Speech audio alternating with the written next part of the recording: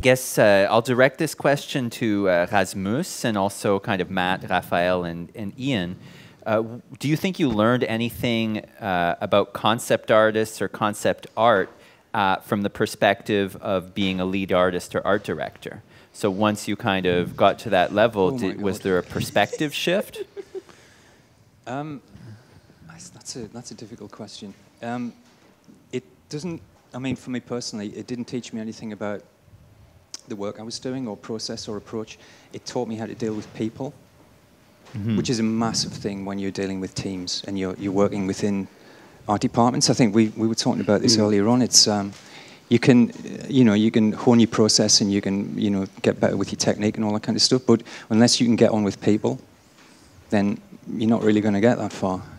So I think that's the biggest thing that I learned from being a lead artist or any tips and tricks for getting listen along to with people. Sorry, I just talked over you, so I didn't listen to you there. Well, you were listening so well that you knew what I was going to say. I just knew what you were going to say, because read minds as well. That's a really big thing. I don't know. Yeah, just be. I always bear in mind there was a thing that. Do you guys know Neil Gaiman, the writer? Yeah. He did a commencement speech, which you probably all have seen. You know that famous one where he talks about be three things? He said, be nice to work with, be prompt, and be good. And if you can be two of those things, that's pretty cool. But try and be all of them, So, and sometimes we have bad days and things like that, but I think it's like, what I've kind of learned by being in those kind of positions, any management position, is people are going to be having bad days. You never know why somebody's come into work and they're not doing it. It's not firing for them. So don't be too hard on them. And you just hope that people are going to be like that back to you. I'm not Christian, but it's a very Christian thing to treat other people as you would have them treat yourself. That doesn't explain anything about technique and process and things like that, but I think it's as important to be a good person to work with. And is there anything, I guess, like either Matt or Rasmus or Raphael that you guys learned aside from people skills? Everything is connected to people skills at that level. As Ian says, if you don't have the capacity to understand and respect and also forgive, it sounds a little harsh, but like you say, we're all having a bad day. It's about communication first and foremost, and it's about being able to put into words what you want to achieve, and then making sure that those goals are both ambitious and simple at the same time. Because if you feel, we've all known being at the receiving end of direction, if it's too complicated and there's too many goals in one batch of direction, you're just locked in. So it's about being able to communicate what you want to achieve in a way that is so simple that there are many pathways to that goal. Because then you give the control to the artist. So it's all about people skills and communication. And also being able to say, I don't have the answer. You are finding the answer, and that's what you do, and we're exploring this question. So let's try and get a little bit closer to finding what we're looking for. Yeah, it really strips you of perfectionism in a lot of good ways, and it demystifies art in a lot of ways too, where you realize if it were just you would kill yourself trying to get it just right, whereas you're going to get something out of every different artist. They're going to give you it's something else, and so it gets you thinking more and more about like what is the idea, and is the idea intact, and if as long as the idea will be represented differently by different artists, and it just allows you to let go a little bit. And you really have to do work on those language skills of, if you can get that across, and then you just have to let go of, and when you do really let go, you get surprised by like, I would never have thought of that, but you've just totally opened up, new territory that we've never been before. So, just to switch gears for a second, we have a lot of students here. We have our diploma students and other students as well. And some of you have some extensive experience teaching. So, of course, Samantha with Studio Technique and Raphael at Centre NAD and various workshops around the world. And also Karla, who does lots of workshops around the world, and also with Schoolism, right? And so I was wondering, do you guys notice kind of any maybe dead ends or blind alleys that you sometimes see students kind of start to go down and you wish that you could correct them so that they wouldn't waste that time off the right path? I think the number one thing Is this thing on? There we go. I think the number one thing that I always do and talk with students about is more controlling their emotions and controlling their anxiety. I think if I were, every time I see someone like, you know, come up or showcase like, you know, a portfolio or something like that, there's two kinds. There's the one that will talk forever because they're so nervous, but they'll tell you all the reasons why they don't like their work, why this isn't happening. And then there's the other artist that just like, you know, hates on themselves as well, but stays quiet. But when you ask them, why did you make this decision? Oh, I don't know, I was so angry or sad or nervous. I think one of the major revelations of teaching so many people has just been, you know, like, calm down. Like, art painting is just something, you know, it's not I don't want to say too much because part of it is going to talk tomorrow, so so it'll be like a spoiler. But yeah, no, I feel like it's important to kind of reach a balance, a mental, emotional balance. I think that's the best point to where a student has the ability to actually be able to learn and allow themselves to learn. You can't learn from a position of, I suck, I'm angry, I'm depressed, that guy's better, or panic, yeah. Could I just, there's a point, if I jump in there. We were doing that thing in Paris last year, and we were out at night having dinner, and this girl came up who must have, I think she said she was 19, and she came up, and I was talking to, it was when Craig Mullins was there, and I was like, oh my God, I'm talking to Craig Mullins, my God, pinch me. But this girl came up and she said, could I just have a chat with you? And she said, I've just left school and I'm like 19 and it's not happening for me yet. And she broke down in tears. Oof. And we were like, I was 45 before I felt anything start happening for me. So don't worry about it, you know. But it's that panic. It's thinking I should be really successful as soon as I leave school and stuff. Sorry, but you know, it's a similar thing. This is not good because this is tomorrow's talk. This is but yeah, no. Sorry, but it's all of us, right? Well, let's talk about our favorite colours or something. No, we? yeah. Black. Mine's puce. Cool. Cool, very cool. So we'll move on. So this is kind of maybe a difficult question to answer, but anyone can take a crack at it. What do you think makes your art different? It's more boring than the rest of it. Yeah, it's really low key and kind of boring. Yeah, mine is different because I don't know what I'm doing. Whoa, I think that's true. Oh no, that's mine. I got to pick that one. Okay, I got it. I just focus on the focal point and then half-ass everything else. Nice. Focus on the focal point? Yeah. Why there? That's life tips there, really. Yeah. Everything in general. That question leads to two self-absorbed answers. We're artists. We're like, oh no, not me. I'm no good. Oh, you can't. I mean, okay, you're right. So why don't we? I'm jumping in all over the place here. Good. I think partly what that is like where we all want to be as artists is finding, and again, we've all been talking to each other this afternoon. It's like, so we've probably talked about this a lot, but what you want to be, where you want to be is you want to find your own voice, and your own voice comes from nobody else has got the experience that you've got. From being born to where you went to school, where you grew up, what your parents did, all of that, who your friends are, what your favourite TV shows were, all of those kind of things is only you has had that experience. So try and use that as much as possible. Yeah. I mean, if you're talking about, you know, why your particular art is so what like it is. You grew up around ships floating. Yeah, I grew up in the shittiest industrial town, which is now post-industrial. But then we had shipyards and we had coal mines, we had all that kind of stuff.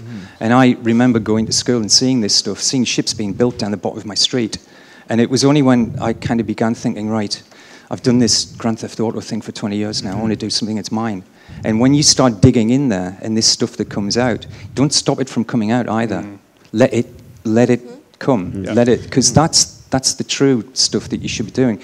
Look at other people's work. but try not to ape it too much. I mean, I do. We all do. You know, I've been ripping off Ralph McQuarrie and Mobius and all these people for years. You know, be honest about it, but find your own voice in there as well. But and that's I want to also add on. So many students also ask that, because that's one of the number one questions I get asked is like, how do you get your style? How do I find my style? You don't. You land on your style. Yeah. You're being unaware of it until all of a sudden other people are aware of it. Exactly. It's almost like you don't get to call your stuff iconic. Other people do. It's kind of the same. Exactly. Yeah, I think like your influences is like has been said. Your influences, your experience, and all of that will shape your style. Yeah. It's your preferences. It's all of that. This might not be a great metaphor, but like style is effectively smoke. Like, how do I get smoke? Well, you got to build a fire, and then the fire is like just busting your ass. Just work, Yeah, and the smoke just comes off of it. Yeah. That's a good one. Good job. It's the side effect of the work. It's a byproduct. It's Yeah. not something that if you steer towards. It's not going to help you. And I think, yes, you said it very well, Jan. get it right, son. Sorry. But it's not like, okay, I want to have like a lot of clicks on my image, so I'm following the trend, because now the trend is to do these kind of spaceships and stuff. It's more like what I really want. Please. What you feel you have to express, what you really want. What you have, maybe you picture something in your head, you have an image, a word in your head, and you want to represent, to recreate that. You really need to create what you have in your mind. It's not like, okay, I need to follow that trend, or I want to be famous because they had like that many views. So maybe if I do this style of image and this style of execution, I will get the same amount of followers. So it's really about like what you need to express. And I think this is the style you have is exactly what you said, like what moves you and what you express through your art. Yeah, and I guess it has an authenticity since it's from where you grew up, and even though it's fantastical, kind of all the elements feel like they fit together in a cohesive and this world. is kind of what my thing's about, so I'm gonna let's okay. move on. Spoilers. All right. So my next question is, and I got some of these questions from our staff, Loic, and who you all know, and Katie, who's there on the sound. So thank you, guys. And I'm going to have some audience-submitted questions in a bit. Now, this question, how do you feel about the gender balance in the concept art industry? And do you think things have changed a lot since you've started, Matt? No, I'm just kidding. Samantha and Karla. Clearly. Well, see, the thing is for me is that I've transitioned a bit more into doing concept art because I had a background as a 2D feature animator first, and so all my drawing obviously drew me more into going in this way than becoming a CG animator. But I know in my lifetime, at least as an animator, I was always the only, in the hand-drawn days, I was always the only girl. But I don't know, it's not like girls weren't allowed to be animators, it's just nobody was, and I was always alone in that way. And I find now I'm surrounded by a lot more women, and I don't know if that's just because it's concept art and not animation, although with CG now there's a lot more women in CG animation than there were in hand-drawn feature animation. Don't know, again, I really don't know why, but I feel like it's, and now when I go into schools, I see almost a 50-50 class of men and women. But I don't, that's the thing, because you were saying about teaching and stuff, and a lot of the work that I do is, I do teach at schools sometimes, but most of the time I'm doing master classes at studios around the world. So when I go into the studio spaces, I still don't see a 50-50. But I don't feel like it's any kind of discrimination or anything. It's just that people I just don't. People selected into different jobs. Yeah, I don't know. It's like I don't get the impression that there was a reason for it. It just doesn't seem. But it's getting better in the sense. What do you think, Karla? Has it changed? Yeah, it's tricky, right? Because it's like I'm trying to find a good analogy for it. Like when video games came out, everybody thought video games are for boys, even though they're just as cool and anybody can get into them. And slowly, little by little, it became something where it was like everybody can be into video games. And I think kind of specifically concept art, because it's so niche, like that I found out about concept art when I was young was like a miracle. I had like no idea. And I think a lot of that came from the internet, that opened up a lot of doors for a lot of people. In the studio environment, like there's still ways to go, for sure. Like when I was working at ILM, I was like the only woman to work there in the San Francisco office since Tara Whitlash. So that's like, that was like in Star Wars, like 10 years. And there were some funny moments, but it's one of those things where you're just like, whatever, we're all painters. And there's no, I don't think there's like one thing that made it be so. I think it's just, things that happen. I feel like to be an artist, period, is difficult regardless of your gender. And so, and depending on where you're from in the world, if you're born a woman, that can be difficult. I'm Hispanic, and I'm lucky that my parents were very like, you can do whatever. Otherwise, if I had been born under one of my aunts, I would have been like, well, it's time to have like 10 kids and like, have fun. Not that there's nothing wrong with that, but most of my family thought, no, you should be a nurse. That's what you should do. So I guess a lot of it depends on where you're from, But more importantly than where you're from, I think it's the addition of the internet and seeing so many amazing artists, both male and female, and getting excited at the possibility and prospect to do that, to be able to say, hey, you know what? Tara Whitlash does it, Claire Wendling does it. All these amazing women and us well men have come before. I can do it too. And it's true. Every workshop that I see, every school that I go to, it's like 50-50. And there are more women entering the industry all over. When I was working at a mobile game studio, it was like a 50-50. Okay. And it was actually one of those things where it's like, for the longest time, I always wondered, this question is kind of, but working at a studio where it was like 50-50, the artwork alone was really interesting because there was a variation of perspectives, as exactly as where we come from, what body, what gender we identify with, that has a say in your artwork. So you'll see things that perhaps someone will be able to catch, and then someone, will bring into the art mix, and it gives for more buried stories. I mean, it reflects more our reality rather than what it is. It. Yeah. So but I'm. Can I curse? No. Go ahead. Yeah. Oh, I'm fucking stoked, dude. Because like it is.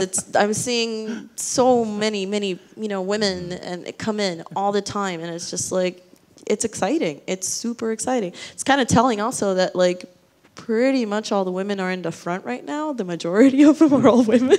So it's exciting. It's motivating. Cool. I dig it. Now that we've opened the floodgates on your cursing, everyone better watch out. I know. I've cooled it. Angry if you calls guys from know my dad. that Sin Studio does a podcast, we did one with Karla. Oh yeah. Apple was not happy. No, I'm just kidding. It's fine. Screw them. So I'm going to take a couple. I'm going to take a couple questions that people submitted on the Facebook group. So this one's from Zora Lenz Kastner. How do you discover a new and unique shape or pattern for your concept art, and how hard line do you put it into the final character, architecture, or landscape? There's a lot of slashes, so let's do the first question. How do you discover a new and unique shape or pattern for your concept? My answer is to say no, you don't. Because I like this Milton Glaser quote that is, I don't want to be original, I just want to be good. And I've always gone with that like you don't try to find the new design or the original design, you find the right design to solve the problem that you're doing it. And if it's something that's been done a million times before, it's being done by you, so it's going to be different. And that's more important to the final presentation. So, but I'm willing to fight anybody who wants to. No, I think it's Any challenge? Throw in. That's okay. Yeah. He's very good, isn't he? It depends a lot on what you're doing, right? I mean, I do mostly like industrial design themed things, and I walk the streets, I look at buildings, I look at the digger, I look at the taxi cab, I look at the street washing machine, whatever. Look at the classical architecture over there. You see these, and then they become patterns in your subconscious. And depending on how you work, if you do line drawing, you sort of willfully create the shape. If you do, like, say, a chaotic noise photo bash, where your subconscious recognizes patterns in that, then you, of course, reference your experience or your observation, if you will, and then you start to see shapes and flows of lines that you have noticed, right? Mm-hmm. So it depends on what you're doing. And I would say, so if you do stuff that works from the subconscious, then it's about observing. I think it's way different than browsing reference on the web. Just browsing, like you say, like industrial, like shapes or structures. If you go there, if you go on the site, if you go like maybe in an area that is forbidden, and then you discover like a different structure. And that's being there, seeing that with your eyes, and maybe climbing on the structures even would be even more inspiring than just browsing pictures on the internet. Well, and to drill down. Sorry. Oh, just real quick, just to drill down onto what I said before. Like, I'm not absolutely no original, but like thinking that like what you say is right. Like research and knowledge.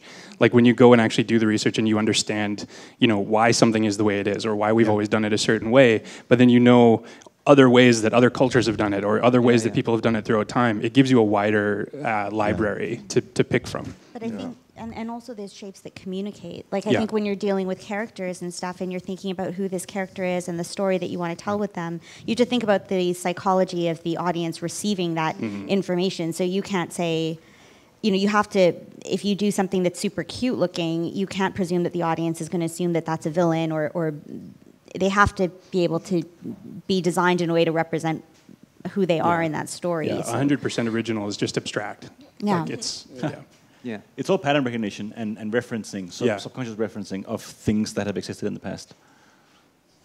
Okay, now that we've solved that. Sorry, could I just say? Go ahead, Ian. There's always that cliche thing that you hear from clients all the time, and I'm sure everybody here has heard that. Everybody in the audience has probably heard it as well. When you get asked, could you show us something we've never seen before? It's cool. It's nobody wants that. Yeah, that's the impossible task. And also, nothing that we see anywhere, even stuff that's presented to you as completely new, you've seen it before. It resonates on some level. It's just got a twist and it's got an angle. It's been seen you were saying there, through a different cultural lens, that kind of thing. That's where you get new stuff, and it's the clashing together of stuff that's worked before, but maybe hasn't worked together. Mm-hmm. That's where you get stuff that feels new, but there's nothing new under the sun. I think that's what it is. Yeah. You've just got to look from a different angle than other people, maybe. That's where you get new things from, I think. Maybe. I have no idea. I also think, I don't know, it's like, kind of musing on that. Like, I've also heard a lot, like, for characters specifically, like, make them badass. That's the cliche. Like, make them cool, make them badass. But the funny thing is that, it's a mixture of observation. It's a mixture of, like, getting, like, shapes that represent what it is. We respond really well to basic geometry as well within character design. So it's a mixture of, like, really just, like, taking something basic and then, like, making it a little bit more complex from research and things that you've, done and painted and observed from life, at least, and try to make it right. I would say one thing, when we talk about characters, you are sort of emoting emotion and values, human values that have existed for millions of years, right? So they're very almost like iconic, generic, and you recognize them instantly. Something that appeals to your maternal side, something that appeals to your go-to-war side, whatever that is, right? Shapes and lines and all that stuff. So that's like behavior or attitude. And then on the technical side, you have fabrics and maybe science. Maybe there's a new product in existence that is produced in a certain way that when you take it apart, you see how it's fabricated, and then that becomes a new shape, and then maybe that becomes trendy, and stuff that. For me, just always working as a function. Always thinking that that function dictates the shape. So before all of this, you have to understand what you are doing, what people are asking to you, and after this, we make some research. This is a good part, stay curious and trying to understand what's happening here, what the industry already does. I mean, if you would like, I specialize for mechs and sci-fi and things, so I'm always looking for what's the new advanced take, you know, for an arm and something. And originality came after this. You know, you're putting everything, you're finding ideas in what already exists or the newest thing. Yes, it's come from there, I think, for me. First, you have to understand, you have knights, you have a badass guy, you have a something guy, and after this, you can maybe choose that, okay, my badass guy might be a thin guy, but after exploring, you know, all the things that dictates actually the shape. So if you have a prison, you know, might not be made of wood, I think. Maybe you're thinking of stones and things. If you're talking about medieval things, if you're talking about sci-fi prison, you maybe might be interested into security systems, you know, and how they organize themselves in prison, how the architecture is made for the prison through the ages, and all this kind of stuff, you know, and all these informations, you know, and all the things that you learn will give a real form, you know, we will give you the shape of your final product. But after this, the originality, and maybe for the previous question, you know, the style and thing like this, it just came into the eyes of the spectator. You know, if you're doing your job honestly and right through, you know, in the right way, I think that the answer from the public's reaction from the public make it original, make your style a real thing, because I don't know if it's on the table. Everybody could define his style. Could you? No? Shall we? Yeah. I don't know, man. What's your style? Yeah. I don't know. What style? I don't know. I can't answer this. Your style is defined by the shortcuts you take to get to the result. Yeah. Yes. And I think what you like how you like to draw things, like people will always, I don't know, I take it from my time at Disney, because it would take us sometimes months to get a whole team in sync with a character that we were going to work on. Like you're trying, it's amazing how you can have 20 people all drawing the same character. You have thorough model sheets, rotations, everything of this one singular character, and everyone's drawing style comes out too much, and you're trying to keep the character believable. You don't want the audience to watch it and say, oh, that was Mark's scene there, and that was Sam's scene. And so we would fight to unify our styles. So for me, seeing that, I've never been concerned about how my style would blossom, because I see that it's just a natural thing. People have an inclination of how you like to draw eyes, how you like to draw hands. Like even on a very superficial level, your drawing and your design abilities, it's so diverse. So I think if you just trust in building that fire and building your technique and just becoming a great artist and being open to learning, it's just going to fall into place naturally. It's not something you force. It's just my 2 cents. It's useful. I think this whole style. We always keep coming back to style, because I think it's the question that gets asked most when you're talking to people who are either at school or fresh out of school, and it is that. It's like as soon as you pick up something that makes a mark, how your muscles work, how your eyes work, how you hold something. As soon as you make a mark, that's your style coming through, and it's following your instincts as well. We all, when we start as well, we're always copying our favorite artists, and everybody's work is a collision of all those kind of influences and artists that you followed. Because I grew up copying my favorite artists. We all do. Don't be afraid of that. But there comes a point where you just have to think: am I just doing generic? Am I just a copyist, or do I have something else to bring to the table? You know, I think that's quite an important thing. But style is it's a dead end. It's a blind alley. Don't bother with that. I'd rather one focuses, rather than spend all your energy worrying about, am I original, am I style, is this stylish? pretend you're a scientist and learn things. Pretend you're a psychologist and learn how people, why people think. Pretend you're an actor. Start emoting with your body. Imagine you're a director and set up scenes and those become paintings. Like, there's much more you could do with your time than think, is this the one true shape? Like, we finally found it. Found it. Ah, shit, it's just a triangle. Done. Dang it. Well, yeah, I mean, Triangle. to kind of find things that maybe haven't been seen before or haven't been seen in that way is to look at the generic and think, why is that used over and over again? It's because it's that thing with cliches. Cliches become cliches because they're kind of truisms and they play to what people believe in.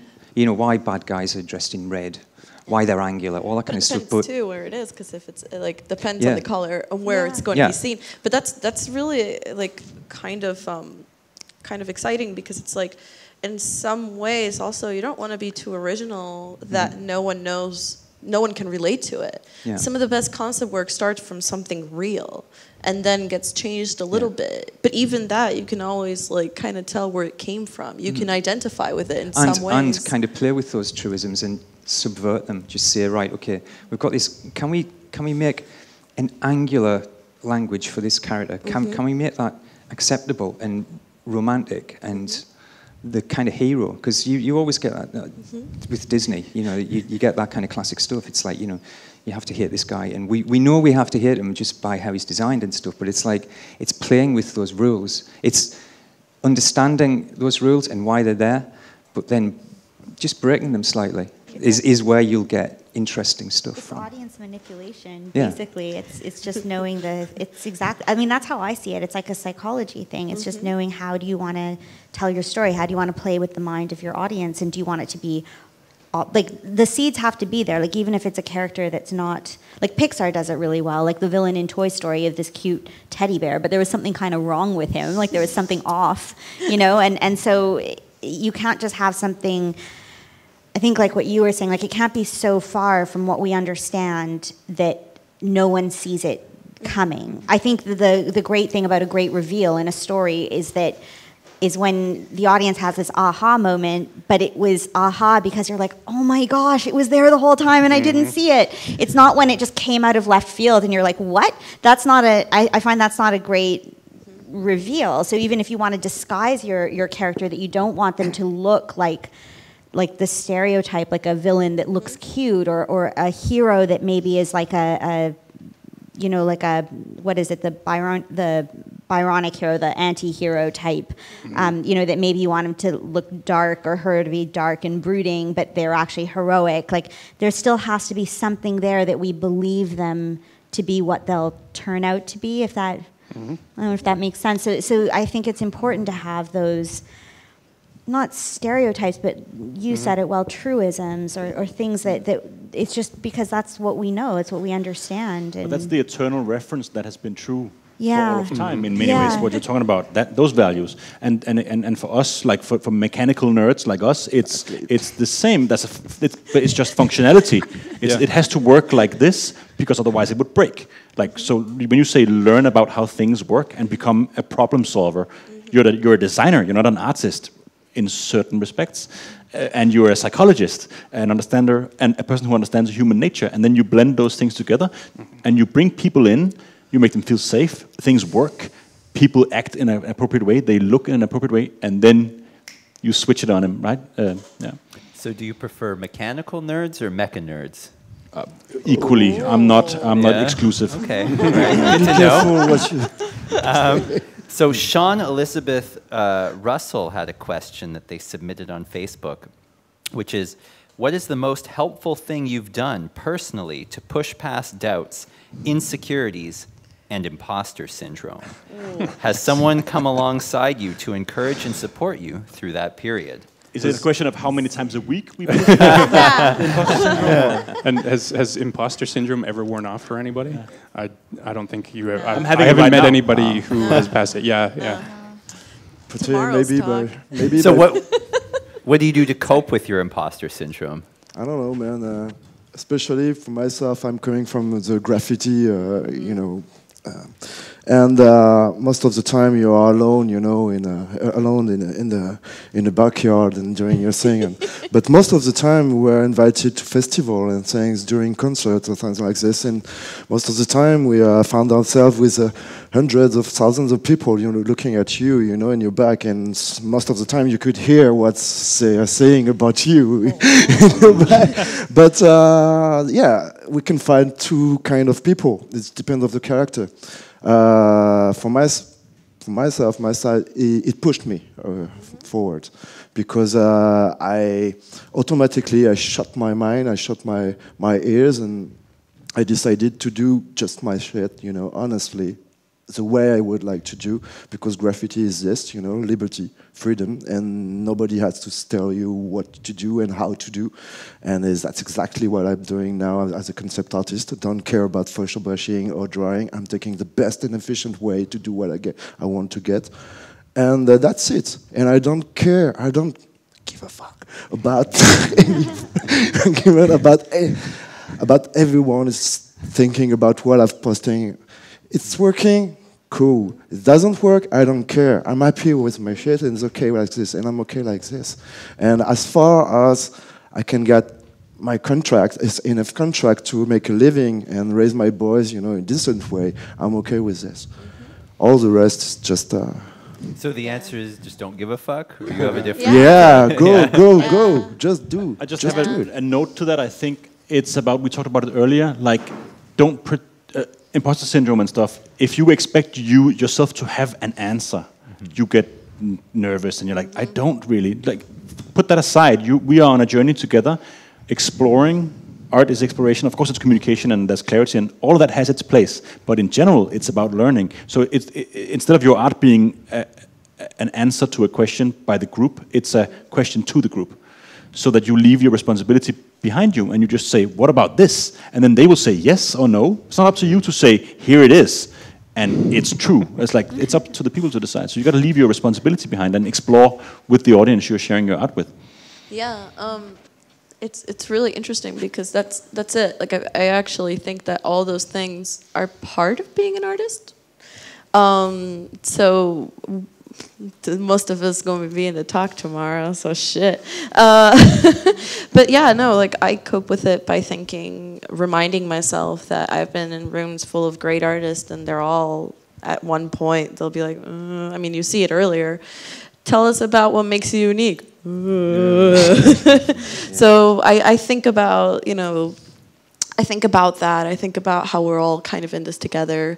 That, and I just stare at the dark, empty void as it stares back at me. Yeah. Sorry, that got dark. I mean, for us all to do this, I mean, for me certainly, I think to do the kind of jobs that we do, you need to be a certain kind of person. Or you don't need to be a certain kind of person. But generally, I don't think this goes for Karla, but I'm a kind of an introvert. I'm introspective and stuff, and it's because we sit alone. We sit alone and we build our worlds from our heads and stuff like that. So for us to be doing this is the most unnatural thing in the world for me, you know, because it's almost like you all sit there thinking that we have the answers to stuff because you're asking us for answers, and it's like we don't. We're exactly the same as everybody else. We make it up as we go along, and I kind of do these things because my wife tells me you should really do that. You know? Leave the house. Leave the house. Put some pants on and get out of the house. You know, that kind of thing. That's a mental image that you don't want to have in your heads. But it's just generally that. It's like, you know, we don't. We shouldn't be saying we don't have any answers because you might as well all just walk out the door. But we're all making it up as we go. We react to situations that we find ourselves in, and you know. I kind of like to think about. You know, it's true. We don't have all the answers, but you know, the path to becoming a professional artist is fairly similar. So the way I like to see it is, you know, there's many different routes you can take, and I can tell you the terrain of the route that I took, and say, hey, you know, watch out by the fork of this road. There's like a big dip. You might mess up your ankle. You know, that's literally. But it's a road for everybody, and it's kind of similar trajectory. Yeah, and those routes make you the artist that you are. The route that you take will give you the voice that you have, which is going to be different to everybody else's. Yeah, art can be a really like a dangerous trap for all of us to fall into, because it's a very visible thing. It's something that, you know, you put it up online and people can see it right away, or they can look in your book. And, you know, you can put stuff on ArtStation or on Instagram or whatever, and you start piling up the likes, and you start feeling validated as a person, as a human, and then you can start to tie your identity into who you are as an artist. And I had a moment. I had a moment where my 5-year-old daughter brought me a drawing that she had done of a flower that she had picked in the garden, and it was this little representation. You could tell she was observing it, and it was just beautiful. And it, you know, it's a 5-year-old's drawing. It's unsophisticated in it, but it's lovely. And I had this moment where I realized I love her so much that this drawing could just disappear, blow away in the wind, be lit on fire, and it would have no bearing on how valued she is and how loved she is. And that idea that, like, that same thing applies to the work that we do. You know, like, find your identity in something bigger, in something else, because you are no more valued for the drawings of whatever you do than my 5-year-old daughter is loved or cherished for the drawings that she does. So I think just separating yourself. Yes, and this sucks, because again, tomorrow, that's like literally one of the points, but no, that's the key. That's the key to it, because you have to separate yourself in order to be able to observe it and strategize with it and think about how to improve it. You can't be so attached to it and make it such a part of your identity. That's dangerous, because if you mess up, that means you're a failure. Mm-hmm. And that's not true. You know, and that's a big pitfall from a lot of people. So yeah. So if you're too attached, you can't step back and gain any perspective. All right. Those are great answers, guys. I have a kind of, to switch tracks to something now, I guess less inspirational, but also interesting. We've got a question from Facebook from one of our students, Steph Taston, and the question is, what is the one thing you are sick and tired of seeing in every concept art illustration? Oh, no, I won't answer because so who wants to start off? Yeah. I don't want to answer this boulevard. But mine, I would say it's not specifically what I'm seeing in concept art. It's just that I'm seeing marketing art called concept art. Yeah, sure. And I think that does huge damage to up-and-coming concept artists in their psyche of what they think it is supposed to be. So concept art is my Instagram account. Look what I'm eating. Look what beach I'm at. Nah, that's not your life. Your concept art is not your concept art. That's polished advertising. Oh yeah, that's it. You know what? Marketing art is all the photos you post, and real concept art is all the tagged photos. Yeah, or it's in the trash can. It's never released. Yeah, for sure. I don't know, man. It's just maybe before I don't really understand this question, because first of all, who are you? Who are we to decide which is good or not? And secondly, I think that there's food and drinks for everyone. Yes. And it's just a matter of balance. You know, you can see it in the music and in everything. Actually, you have brands. You have an original artist who starting something, and bread? everybody. The original artist. No, brands. Sorry for my English. Okay. Thank you, Rasmus. And you know, you have loads of followers behind this, and it works till someone is fed up, or some part of the public is fed up, and someone in the marketing, I don't know where, just get the idea. Okay, they're fed up now. You are changing. For example, you have for 10 years now, you are fed with a superheroes movie. You know, before this it was zombie. Before this it was maybe mechs. Next, you can see it coming now. It's adaptation from video games. You know, Ubisoft is totally in it, and you know, it's just now. First of all, hey, sorry, but hey, it was announced in the press. You know, it was official. No, amazing. Okay, I saw Assassin's Creed. So Assassin's Creed, you know, it doesn't come from the void, actually. So I don't know, but I know that everybody in the industry in video games is thinking about, you know, going into the movie industry and things like this, because Hollywood's trying to renew, you know, the license for the next 10 or 15 years. And that's how it works. That's how it is now. People looking for licenses. So I don't know, you know, now you're going to have a lot of this, and tomorrow you're going to have a lot of that. You know, there's no... You can say anything, you can do everything you want, doesn't change this. So I don't know, I don't get the point of doing, oh, there's too much of this, too much of that, you know? You're not the one who's deciding which going to be in the industry. It's not our process. Yeah. We're concept artists. So sorry. I stand by it. I don't care. Except if you're creating your own IP, you know? You're still a concept artist with an artistic director and the license and a product. And you have to deliver because you're a professional. If you're not good with this, come back to yours and create your own IP. It's simple as this. And well, you will see. You know, to tie in with that, and I'm on Karla's side with this, it's like I'm sick of seeing flying ships. But you have maybe you have the chance that somebody break my fingers. For now, I love your flying ships, ships, by the way, and I got the model kits. But it's called water, Ian. It's just a thing. It's just a thing that you do. At the end of the day, add water. Just add water, Ian. Come on. Yeah. Yeah. I don't know, man. But I think it's really why I paint flying ships is because water's really fucking hard to paint. I get it. So I wouldn't you do just it. take it out of there, and it's like. That's world building for you. Just avoid the things you don't like, and all of a sudden you have an original universe that's based off your lack of skill. Yes. Yeah. Absolutely. Yeah. Pro tip. Write that one down, everybody. It's the best one you're going to get out of me. Just don't draw the shit that you find hard. I won't do boom lighting. I don't care. So that was a divisive question, but how about this one? A little more kind of future-oriented.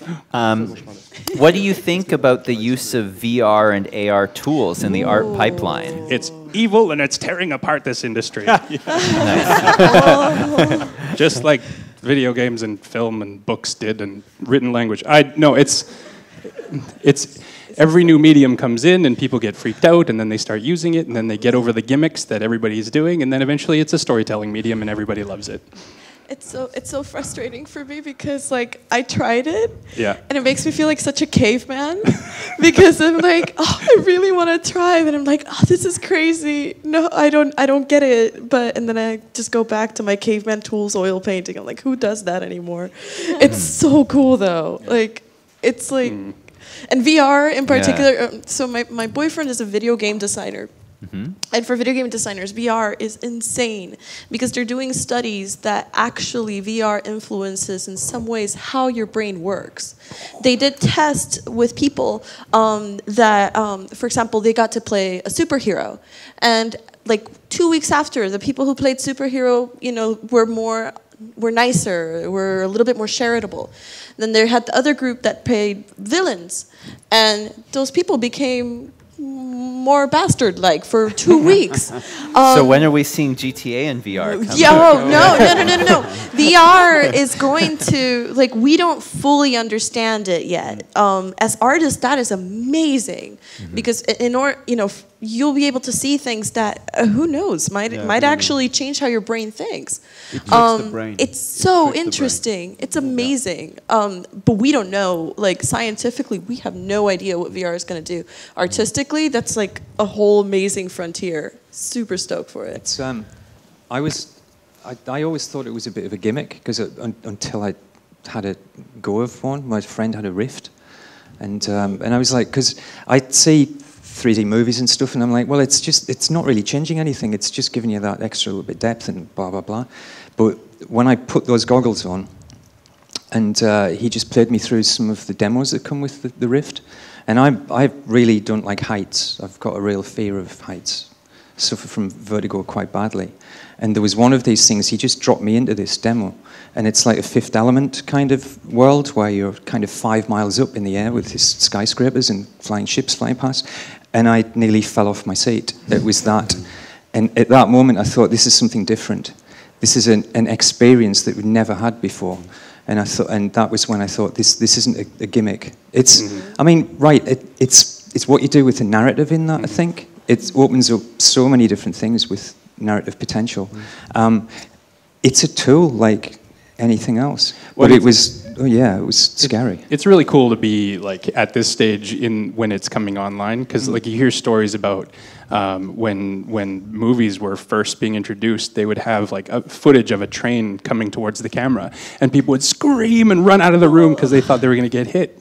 You know, and like that's how we're reacting to this stuff. Yeah. And fell off my chair. It was terrifying. Of course, maybe they watched Looney Tune cartoons, so they were expecting a train to really come through, you know? Yeah. But I haven't really tried out those, tilt brush stuff yet, but I would really like to. Me too.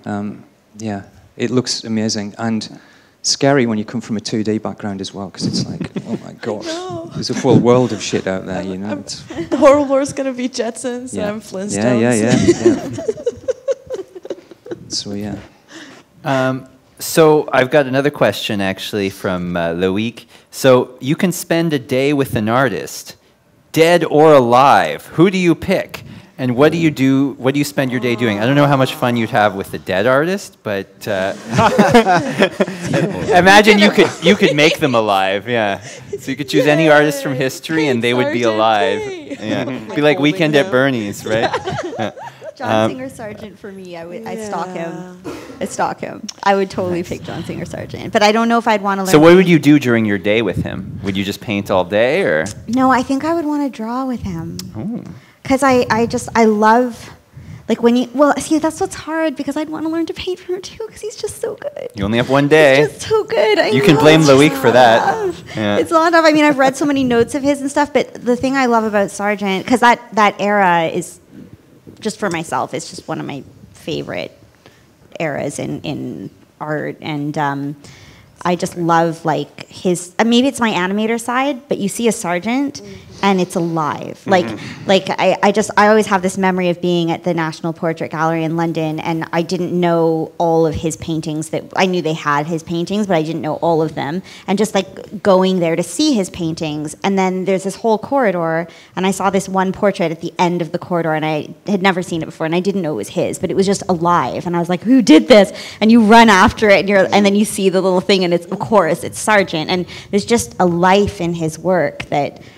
This invisible, intangible, living moment that he always captures that I don't see. Like, I see great work, but that's something that I love about his. So that's why I don't know. I'd have to ask him, like, to train me in that, because I don't know if that would be through his painting, through his drawing. I mean, his drawings are the same. They're just rich and amazing and alive. It's just his way of thinking. So that's mine. Sorry, okay, I'm done geeking out over Sargent. But that's my favorite. I think it would be Moebius, so I can ask him, what kind of mushrooms do you? So that's what you do all day? Trip out. I would do that all the day with him. This is hard, because I kind of want to be like a necromancer and just raise a whole horde of dead artists. Like, there's too many. There's also so many fantastic artists that are alive right now. This is hard. You got to answer. Duh.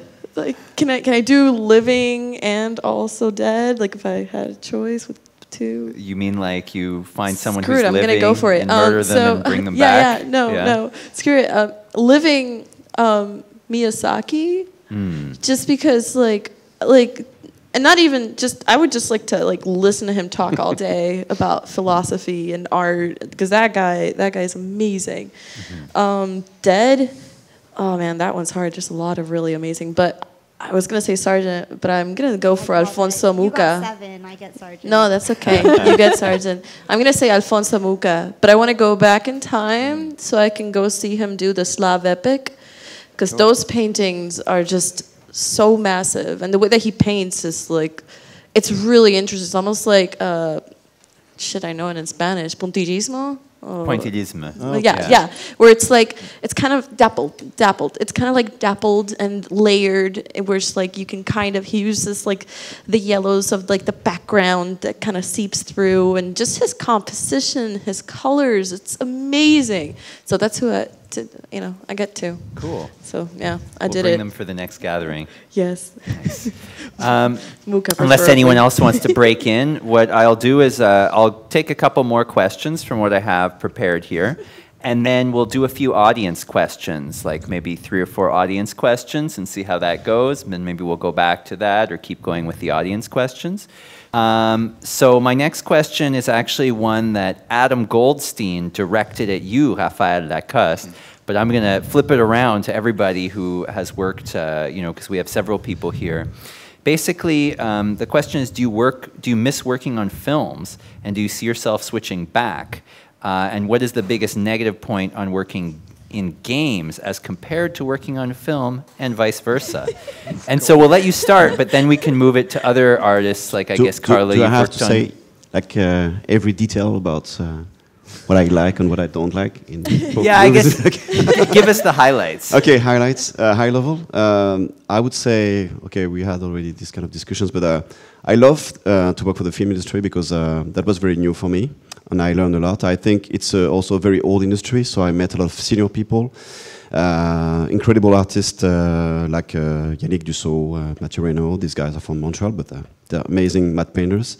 So just for environment design and matte painting, I found it was an amazing experience. I learned a lot, not only on the technical aspect, but also on really how to create an interesting image composition, how to create a credible environment, how to create an immersive image. So I've been doing matte painting, but also concept art for film. I worked a bit on Jupiter Ascending and Immortals, and I really loved the experience because it was very high level during the pre-conception, even before having the green light. So that was very creative, but I didn't like the matte painting part because I found it was very technical, and it's getting more and more technical, I think, now. I'm not this kind of person who wants to build like every single detail of the image in 3D. Like now they have to do it's almost like doing high level, high resolution level art. You're not painting anymore. You're not using Photoshop. It's almost like camera projection and modeling everything in 3D. So I found a film was a bit more technical and maybe too technical for me. I had more freedom I felt more interest in the concept art. So back in video game, being an art director, I feel I have more creativity, so it's a great challenge to be able to work with a team, amazing artists, and give more direction, so I can really give the direction, craft the world with the team. It was less the case in the film, but we have also many constraints in the game industry. But there's a lot of layers. It's very political. We have many directors and people who are like more technical, and people who are like really into programming and extremely like technical. So there's a lot of different kind of personality who like collide, I would say. So it's very tough to create something that is interesting, creative, with such different kind of mindsets. With the producers, programmers, game designers, script writers, and we have a lot of different egos, and so that's a big challenge. So I would say that I wouldn't say that I prefer film or game. I think they're both like very different and challenging. And anyone else have anything to add to the films versus games debate? It's the same. I don't know if it's versus. It's almost the same. Yeah, it's similar. It's very similar. When I started in games, the only limitation, and it really wasn't a limitation, but it was just the engine. Can the engine support your ideas? But I worked in games, and I worked in a very old game that, for example, if you wanted to add capes, they didn't have the technology for cloth. That afterwards shortly went to mobile, and mobile also developing industry. So the technical limitations are certainly there, but you get creative. You find certain solutions that you wouldn't have done otherwise if you'd gone with like your initial thing. So film is super fun, but they're both really fun. I've worked with incredible people on both, and so it's all good. It's so similar. Yeah, it's similar. It's true. What I've found. I mean, I worked in games for 20 years, and I've only been working in film for 3 or 4 years now, something like that. But in those 20 years, I worked on maybe 7 or 8 titles. In the 3 years I've been working in film, I've worked on like a dozen or more things. Because it takes 5 years to make a game, or it took us 5 years to make a game anyway. in movies, you're on, and doing concept art in movies, you're on for maybe 2 months, 3 months tops. And you're flying all around the world, meeting all sorts of fantastic people and making your heroes. I mean, I've got good friends who I spent 20 years with making those games. Still friends now, and they're still doing that kind of stuff. But you meet so many diverse people, or the chance to meet all of those people in working in film. I wouldn't change that. It's been really cool. Detail you're saying also the time we spend in creation on a big AAA game. We can spend like maybe 1 year in conception, so you're super creative, and then we can spend like fucking 4 years on production, and then 1 year on debug. So the creative process is really important, but it's at the beginning, and then after we switch, the roles. We're more like into more like direction, a fireman, but less into the creative process. And in the film, you can work like on 2 months on something, and then you switch different topic, and it's cool. It's cool to be able to switch. Yeah, it's sometimes frustrating in that you don't feel like you don't feel like you're as connected as you are when you're part of a dev team and you're doing it for 5 years, because you're daily working. You're working on the same thing, for a kind of a week, and it's a small thing, and you tweak, and then you come back to it like 3 years later because technology's changed. That kind of stuff that you get to do with film. Just by the very nature, it's a very rapid turnaround. You feel like sometimes you're not as involved as sometimes you like to be, but you kind of you just have to knuckle down and get on with that. So my next question is, did social media have a big impact on your career, and what do you think are the best or worst methods of using it? So I'll open this up to everybody. What are your favorite platforms for promoting yourself as an artist? Do any of you live stream? What do you find is working for you, and what do you find just really didn't work? I think I don't know. I think social media is at its best when you connect with others, and like when you use it as a place for inspiration and knowledge. I think it's at its worst when you use it as a vanity project, when you attach how many likes you have on something, whether to if it's good or bad, or whether you're good or bad, or it's wild. I like Facebook, I like Instagram, but Instagram's pretty straightforward, so I think I kind of prefer it. Twitter's fun too. Yeah.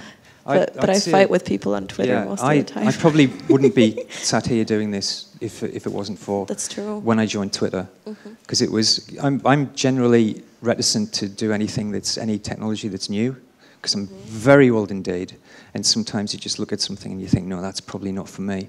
But again, my wife said you should get on there, because there's loads of really cool artists on there who you will like. And the thing about Twitter is you can talk. If Mobius or Ralph McQuarrie that was saying who would you bring back from the dead?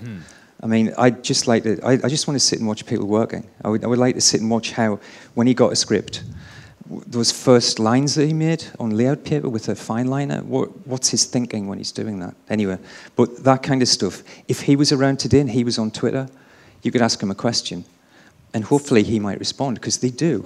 I connected with Alan Lee last week because he was doing this online Twitter chat thing, and one of my friends kind of said, Alan Lee's on here, so I retweeted Alan Lee. Alan Lee did the Rings stuff. He concepted those movies, and he's just a brilliant artist. I've been a fan of his for like 30 years or something, and I got into a conversation with him, and I was such a fanboy. And that's the fantastic thing about Twitter. You can talk to people whose work you admire. And linking with Raph, stuff like that, who I loved his work for years and stuff, and then suddenly we connected over Twitter, and then we met in LA and stuff, and and now he drags me out to pubs late at night and gets me drunk when I shouldn't really be doing that. That's different. Yeah, but it's that you get a chance to ask questions of people whose work you really admire, and you wouldn't ever have been able to do that before the internet. I was working in video games before the internet was a thing, didn't exist. And you tell that to a lot of young'uns these days, and they're like, You just mean doesn't the compute. Internet of Things wasn't a thing? Just the internet in general. Oh my God. It just wasn't anything. When we first got the internet in our studio, there was about 15 websites. I'm not joking. There was and they were all there was porn, Amazon, right? There was Google. That was darknet, Okay. I think. But it's if it hadn't been for me getting on Twitter and making connections like that and seeing that there was a world outside the salaried job I was doing, it gave me the confidence to go freelance. Which is why I'm here doing this kind of thing now. So yeah, cool. Without that, I would probably still have been doing that job, which is fine. It's great, but it opens up your opportunities massively. Anyone else use social media in another way that kind of had an impact on their career? I don't know. I had a chat with Matt about it in the prep room. We talked about having our education, informal education, on the internet back in the forum days, back Sijun, Eatpoo forums, whatever, like 15 years ago, whatever. Yeah. Where there was no social media as such, but like everybody has said here, it was about the human connection, and it was about sharing stories, sharing learning, and failing in front of each other, and everybody pitching in to help. So rather than it being commercialist connection tool with likes and handshakes and thumbs up, it was just like, here's my lame idea, what do you think? And so in that sense, I think a lot of us, and we talked about the art scene in Montreal as well, lots of artists from in and around here that you've talked to a lot of them as well, have grown up on the early forums before everything exploded. And that means that we are all from that university of the early forum internets. So in that sense, it was a huge influence on me while I was in university studying design and communication. And I got my whole concept art education from the forums. Yeah, I same here. I mean, I didn't. When I was growing up, there was no art scene where I was. I grew up in Puerto Rico, so it's like the most isolated little island in the Caribbean, and forums. Whereas now it's social media. That's how I found out. Oh, whoa, this exists. Like this is a thing. So, yeah, it's kind of a big deal. It's like the Force, right? You use it for good, you're good. Yeah. But if you go dark side, it turns you all haggard. Yeah, I think there's good ways to use it and bad ways to use it. Is don't criticize people, because it'll come back. Because as soon as you post something, it's there forever. So be very judicious about what you share with people. Be very careful about criticizing people they're trying to get on the same as you. And if you're creating anything, you know how hard it is to get anything out there and then to share it with people. It's very, very difficult. So I try not to. I'm sure we do sometimes. There's sometimes, I don't quite like this and stuff like that. But try to be positive. And the thing about Twitter is, because I use Twitter most of all, is it can be such an incredible force for good, but it can flip very easily into a bullying, horrible, nasty place, So just try and be positive in your outlook all the time. Post good work. And don't also, when I was first on Twitter, I always used to think I have to post finished, polished things, but it's not. It's a fantastic way to see your progression from sketch work to finished things and stuff like that. And don't think that you have to, it has to be this final statement that you're putting out there. It's showing your practice. But I would say use it. If you're not using it, then as artists, it's a fantastic way to promote your work. And that's not in a kind of cynical marketing kind of way. It's showing you exist. But maybe you say promote your work, but promote it while accepting that it's a journey of learning. Yeah, like you say completely. So it's about the sharing. So we're all promotion, on a journey, sure, but yeah. But sorry. So you can accept the critics when they are like helping you to improve and get some feedback. Yeah. This is what I like when we had the forums. We were on City Talk and all this stuff. There was a lot of threads and a lot of feedback. Now we don't see that much that. And it's like really like, amazing. But we don't have this kind of line of feedback, and I kind of miss that. But we didn't have the likes, but when you got the pick on the front page, that was really helpful. So I think still exists, though? Yeah. But in another way. Not the same success. That's sure.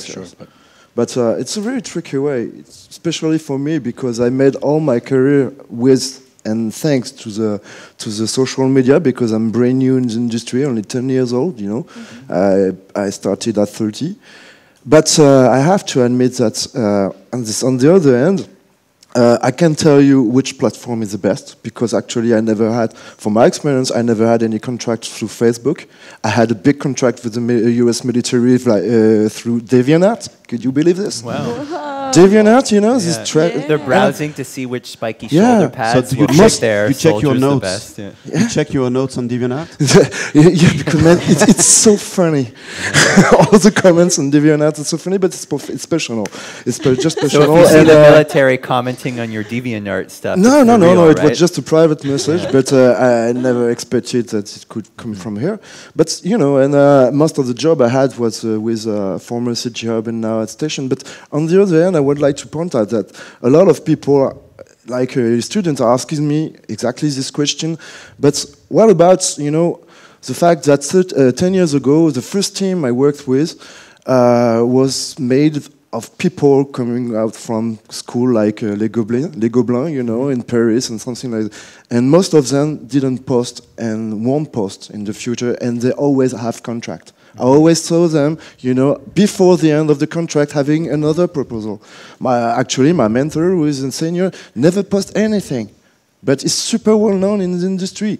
Like, if your students is thinking that he can see the whole industry, you know, and on the internet, is wrong. It's a good part, you know, to judge yourself. As you say, I'm totally agree. But there's another side, and a big one, you know. And there was a lot of super professional, young, because they are coming straight from the school. And I know that recruiters are at the door of Les Gobelins, you know, and picking up some people to take them out of France, you know, and bring them in Hollywood. This is another subject. But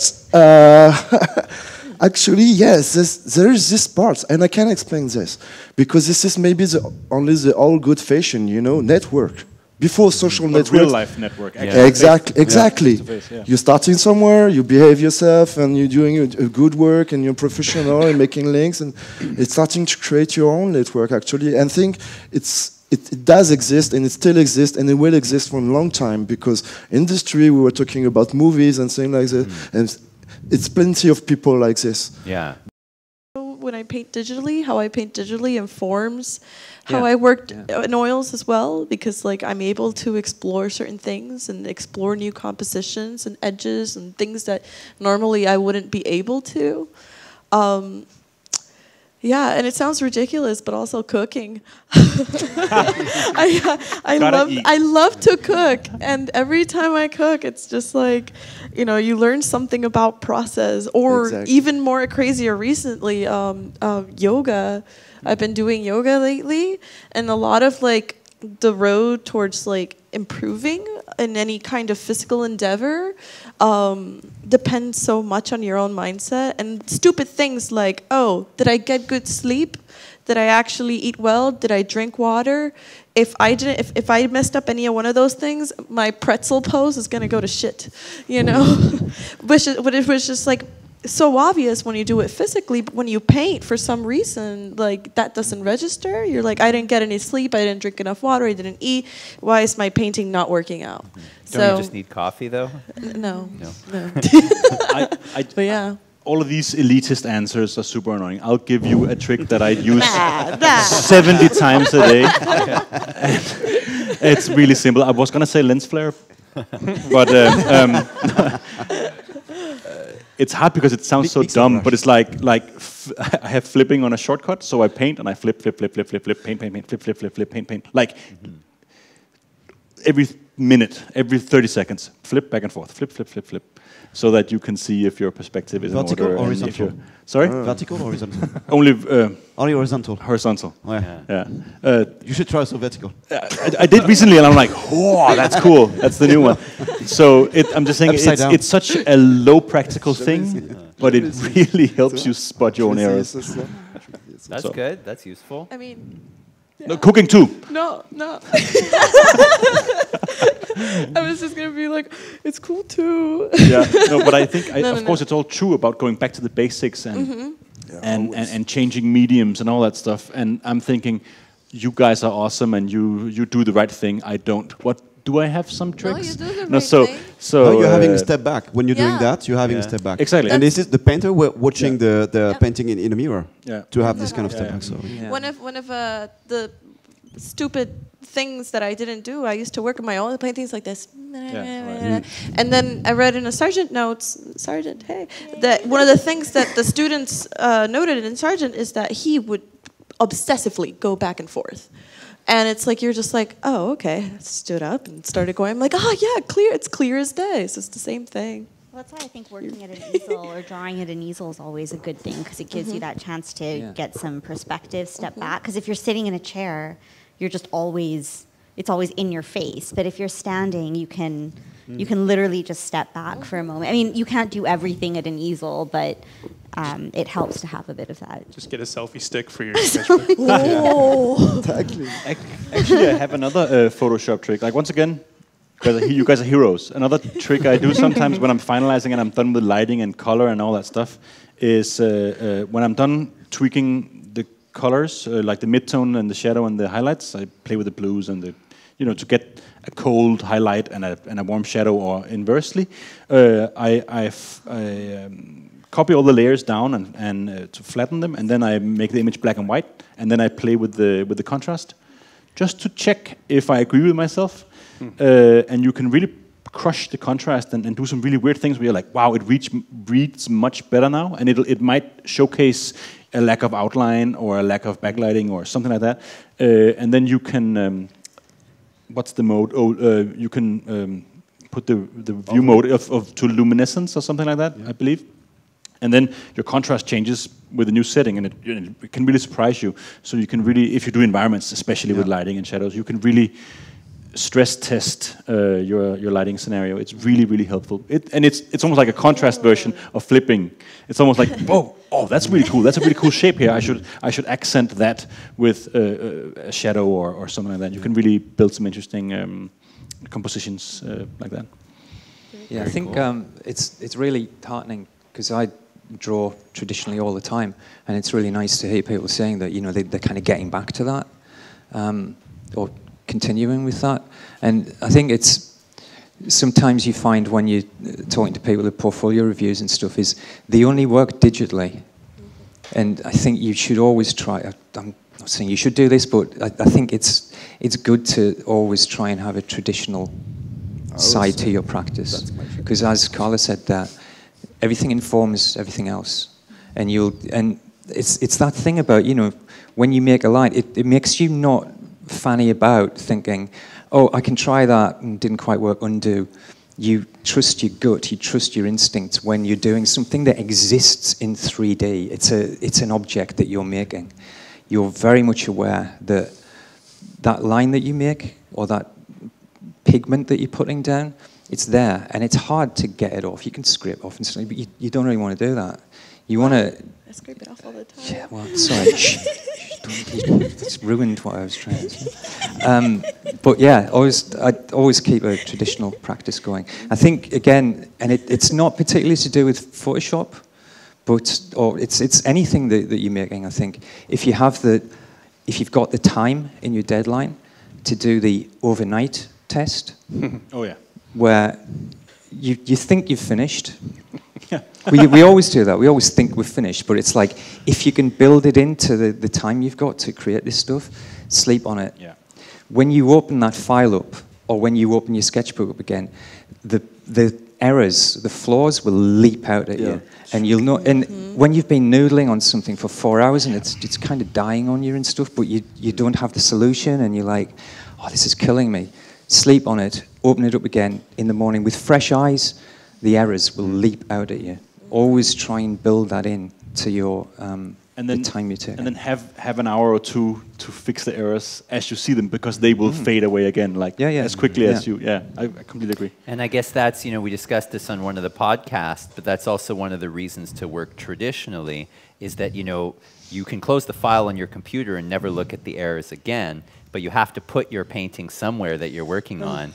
And then every time you walk to the kitchen, you have to stare at, your mistakes. You're painting in a kitchen, man. Well, maybe your painting's on the way to the kitchen. Cooking, painting, whatever. Yeah. But it's a good parallel actually, because both are, you know, a personal way to do the same thing. It's also it's a parallel that I use a lot.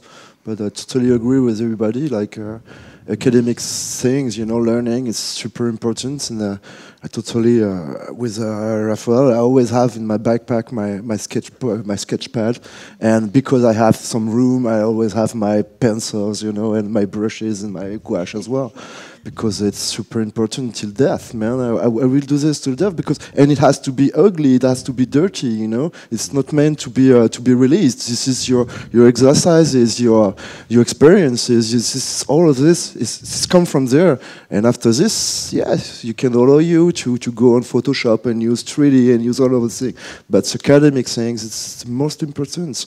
And yeah, every day, every time I can, it's super important. And even if you can see all the photo bash on my station pages, it's just because the industry asked me to do this, you know, because now the mood is about doing super realistic games for since maybe 15 years now. No more Mario, no more Sonics, no more things like this, or maybe just a little bit, but just go in Ubisoft, go in at Eidos, in Warner or something. Everything is photorealistic, and as time is money, you know, you have to be quick and efficient, so you use photograph. But it doesn't prevent you at all to work in a bar, at a place, I don't know where when you're comfortable. But having a sketchbook, it's super. Comment on dit primordial? Primordial. Primordial. This it's super important. Yeah, never forget this. Like it could be oil. I love the idea of oil because you have no Control Z and you really have to think about it. I never tried it really. Oh, it's so fun. Yeah, it looks like I got a lot of friends who's doing it. You need good ventilation though, because it will mess you up. Promise I try this year. This year. You don't have a parachute when you exactly. That's what I like. That's what I like. And there's another like. Sorry, I don't. No, like with oils, it's like it seems so silly, but like even just how you hold the brush, like holding the brush like a pencil will give you one mark, holding the brush flat will give you another mark, and it seems like so basic, right? But it makes you more aware of like why you're gonna make that mark, and if you think about like every mark that you make, it all kind of builds together a more interesting painting, and you bring that onto your digital, you know, self. And to me, it's helped me immensely, because before I'm like, I got like maybe 3 brushes I use all the time, whatever gets the job done. Now it's like, no, this needs this mark, now this mark. It's fun. I think it's if I'm painting on canvas, I should try and do it more than I do. I never use brushes. I use knives, because it's so divorced from what I do digitally, and I'm squeezing pigment onto the canvas and almost sculpting with it. So it's entirely different to what I'm doing when I'm working in Photoshop, and it's that thing where everything feeds back together, because it makes you see. The really cool thing about it is, sorry, I'm rambling, because you've got this finite image size that you're working with, just because the size of canvas you're working with, that informs, those 4 lines of the edge of the frame informs compositional choices that you're making. So you're reacting to that all the time. You're not cropping it, you're kind of, you know, how you can do that later on. I'll just crop that bit because that bit's rubbish there. It's like you have to work. You've got to work and make it fit within that frame, literally. And that's informed me massively in terms of how I compose things, or how I know I can compose things. But yeah, knives. May I add something? Yeah. Because we're talking about the academic part of it's very important, but I think it's also important to change the medium. You know, usually doing kit bash, or now I started sculpture. Even if I don't do any 3D, now I would like to try, and I'm starting to struggle with ZBrush. But it's just to manipulate something else, you know, changing your mind, having ideas through another medium, you know. As Photo Bash and Kit Bash are super close, actually. Yeah. Really, Definitely, it's exactly the same way of thinking. You have something which is totally stranger from the subject you would like to get at the end, and you're struggling to change it, to sculpt it. Cheating. It's not cheating. No, it's you're creating something. Yeah, you're using inspiration. Exactly, it comes from everywhere. And I think my favorite example is Star Wars. Just take a look at the ships. Yeah. You have U-boats in it and things, You can throw everywhere, and it's super funny, super interesting. Well, and what you were going to say earlier about, or what you were saying, it ties in with like photo bashing, is that the people who can draw, when they go to collect the photos, that is a drawing process in their head. Like because they're familiar with it, picking the right pieces to put together is effectively drawing. Same with kit bashing. The more you're drawing, the more you're thinking about, this is the structure I want, this is the piece I have, and so how do we solve that problem? Like I'm a huge believer in like drawing as a fundamental is like it's a good exercise. Lifts everything up. Yeah, it's a marvelous exercise because it's always about solving a problem. Every time you're putting a piece, on your subject, you're creating actually another problem. Because what I'm going to do with the other piece after this? How can I make it fit with the other, and super interesting. And there's a difference between having maybe 50% of the image, the final image would be just one single photo you took from somewhere, or just having some piece that give you inspiration and give you maybe some desire to paint something different with different colors, and it's just a material. And I think the drawing skills are really improving with the traditional media. I feel like I'm more improving my drawing skills by drawing on paper. Okay, I don't know if. No, I try the synthetic, but I think I'm really more improving on paper. But scientifically, it's actually proven because drawing on paper, it's like your graphic note taking. So it's like, you learn better when you actually take notes when you're listening to something and drawing. They say that I'm biased though because I draw pictures for a living. But I think like everything that we do, it's essentially, I think it's just cultivating yourself as an artist. It's cultivating your eyes and your ability to see. And so by exploring diverse mediums, you're giving yourself other perspectives and you're cultivating how you look at things. So just like when you're photo bashing, it's a drawing. Or like, okay, I don't like working in CG. I can animate in CG. I don't like it. But when I'm working in CG, posing that rig, that puppet, I'm doing it like a drawing. I'm creating a drawing with a puppet. Yeah. And it's the same thought process as when I draw on paper. And I think that everything that you do in your life, comes back to how you perceive things. It comes back to that whole style conversation. You're just learning to articulate what your voice is and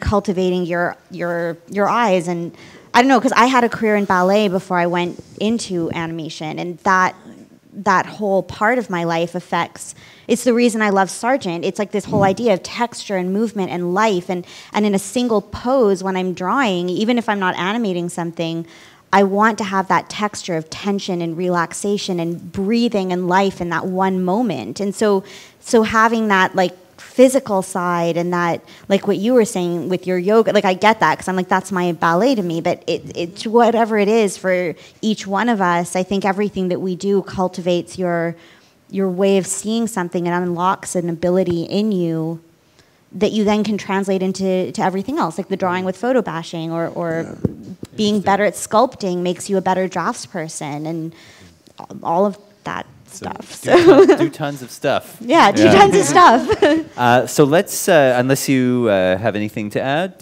Just interesting that you were talking about using your body. And if you know your body, if you play soccer, if you know how it feels to hit the ground too hard, if you know how it feels to dance, if you know how it feels to balance, everything we look at, it reflects back upon ourselves. Like when I design a tank, it has a nature, it has a purpose, and it all relates back to the body because we see things as the pattern recognition in us is so strong to see ourselves. Yeah, so you can do a lot of different things. So you say ballet, I say car design, same thing. Like there's a motion and a relaxation and a tension, and you can almost feel yourself mimicking, of course, a character, but also objects. So using your body, I think, is pretty important. Getting up off your ass and out and doing things to feel. So I guess there's kind of exploring different mediums and also different activities. You're able to pull out maybe some universal or common principles that help your creative thinking and inspiration. And you can imbue that into areas where you wouldn't have foreseen it. Mm-hmm. Well, I've been a lazy, horrible human for most of my life. I barely exercised. I played video games all the time, and I got into exercise about maybe 5 years ago, just because I got arm injuries. From art? From art, yeah. Yeah. We'll talk about that tomorrow. But it's done me because I've been so lazy so much of my life that I didn't realize like how much of the body is used when creating something. Not just, to make something feel, that motion, but also like just how alert can you be? How awake can you be? How well rested can you be? That seems so basic. But for most of my life, I made really bad paintings because I was tired, or because I didn't get enough sleep, or because I hadn't eaten right. And I didn't realize that. And now, today, just because like it's so evident, like if you try to dance and you haven't eaten well, you're not going to have the energy to last you. You're right. Like sometimes people think just because we sit and draw, it's not physical. No, but it is physical. Yeah, your mind, like it's one of those things when after a long day of work, you're just like, I'm exhausted. So when people ask you like, how can I be awesome like you reply like, just get 3 meals a day and get your sleep, stupid. It sounds stupid, but it's true. It's so important. It's like your brain. It's like a part of it. You can't live like a rock star and be. No, I don't like the idea of rock star anyway. So it's okay. You made a super important point actually, because my mentor always said me like sketching. It's like training yourself at the gym. You can do, if you're training well every day, you can do maybe 100 of push-ups without effort, but just stop for 3 months.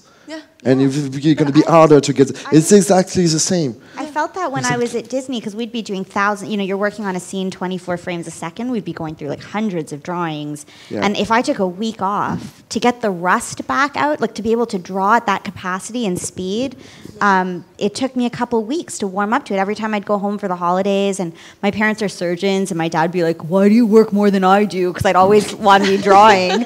So I'd stop, he'd always be saying, take a break. But then I'd come back after the holidays not having drawn, let's say, and I would see it in my work. It was, and I think, and there is they say there's that whole neuroreceptivity thing where, doing repetitive actions, again, like that's why in ballet we will repeat the same thing at a bar, because you're developing a neuro connection to those muscles just through repetition. And so that's where your practice and your repetition, and there is a physical, it's not, let's say, as physical as some athletic activities, but it's still a real thing, and you need to take care of yourself.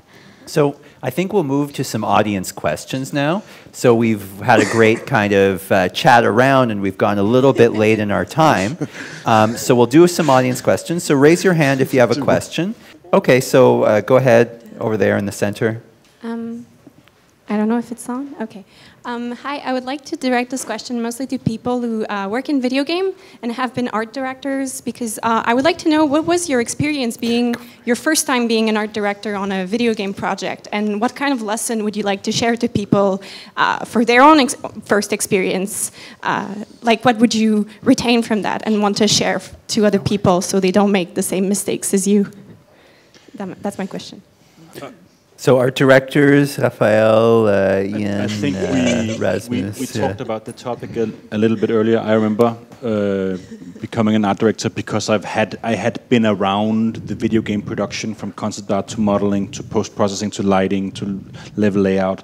I had touched a lot of parts of game production and had a flair for that. So I got that promotion, and I was very nervous about the human responsibility and having to be the one whose job it is to inspire everybody while making sure that they deliver something very specific. That is a huge conflict. And I mean, a lot of us creative people, we're generally reasonably soft people. We like interaction more than conflict.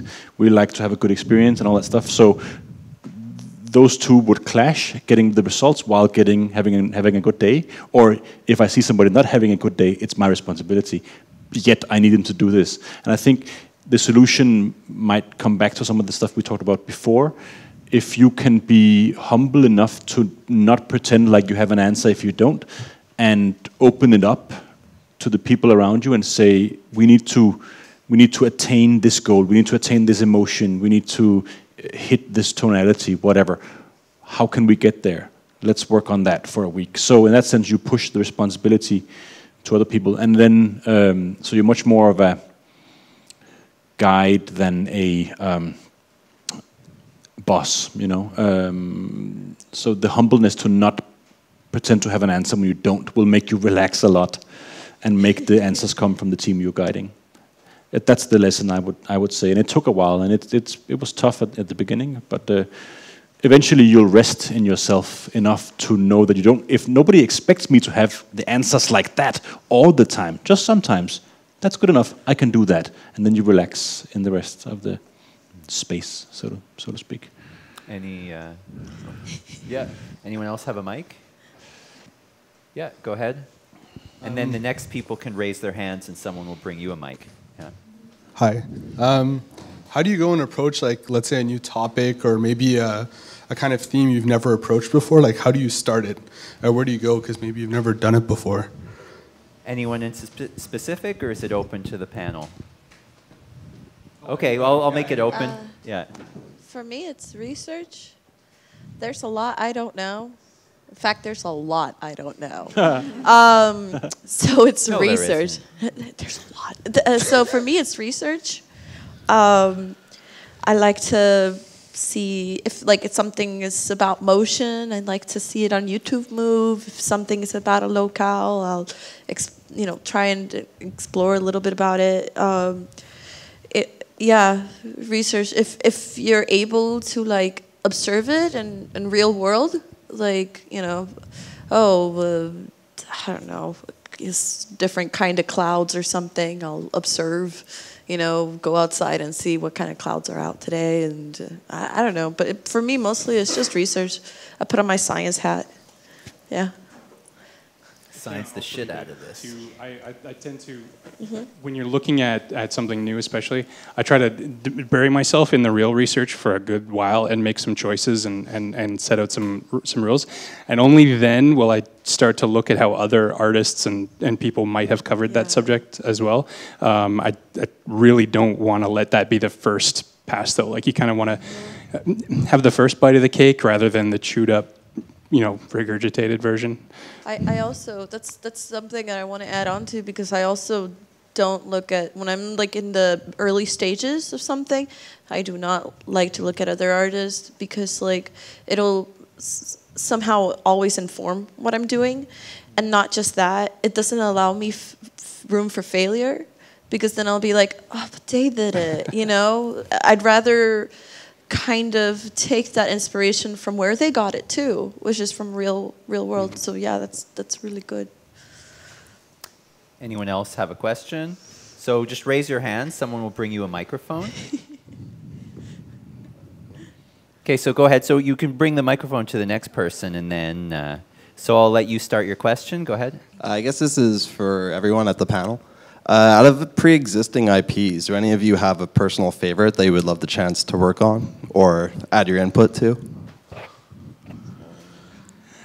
Yeah, mine is really obscure, so it's always easy to answer. But I love the Myst and Riven games from back in the 2000s, pre-2000s. If they were ever to go back in again, and man, that'd be so much fun. But and the reason being just because if you are familiar with them at all or not, that especially with Riven, it was a culture that you had to unpack. And they did such a great job of designing that world in a way that everything was intuitive and kind of made sense if you just sat and looked at it for a while. And I've tried to use that approach in everything that I do afterwards, where something's nature is innate, the form follows function so well that you get it. So I would just love to be a part of that team. Cool. I'd like to work on a Harry Potter movie. Yeah, that'd be fun. Cool. Yeah. I want to go back and do sex. I missed it so much. Every morning I had a smile on my face, and never been sick. And even if I was sick, I was there because everything talked to me. characters, environments, social so good. aspect, So and I can't talk about it anymore. You're not too far. You can come back. No, I want to keep some. I would like to get old in this industry, and I don't want to frighten myself, by talking too much about it. Oh, sorry. I would say Morrowind, like Elder Scrolls. Yeah, this kind of. I would just start drawing that stuff. I just want to see you drawing. I would love to Elder Scrolls stuff. Whether they, that'd be awesome. Go ahead. We'll take our next question. Then, at the same time, someone raised their hand, and then a mic will be brought to the next person. So go ahead. Hello. This question is directed toward everybody. So, are you seeing like any trends or any changes going on, like in illustrated concept art pieces that are, or just in the way it's presented, that you're looking forward to, or that it's exciting, it's new, it's refreshing, or is it something that's, it's more timeless, that like the change is less consistent? Or I like to see people do the work that they're passionate about. Yeah. Like, you can always really tell when it's something that they really love. Yeah. And that's it. Yeah, there's a few games on iOS. I've played Old Man's Journey, and it's really beautiful. Yeah.